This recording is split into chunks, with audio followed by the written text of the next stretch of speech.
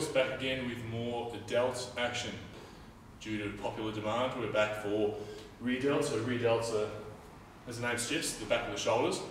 On a female and on a man, particularly on a female, really complements the upper back and obviously the rest of your shoulders, really important muscles. Cross the hands over, you get in position with the cables just above arm height, and we just pull out. So probably the most common mistake people make is they pull back as opposed to pulling out. So the cue that I give the girls that I'm training is I'll have my hand out next to their hand, and I'll ask them to try and hit my hand there as opposed to trying to pull back. So have a go at that one. It takes a little bit of time to get used to, but once you do get in there, you will really feel these rear delts kicking in and have lovely shoulders for summer. Ciao.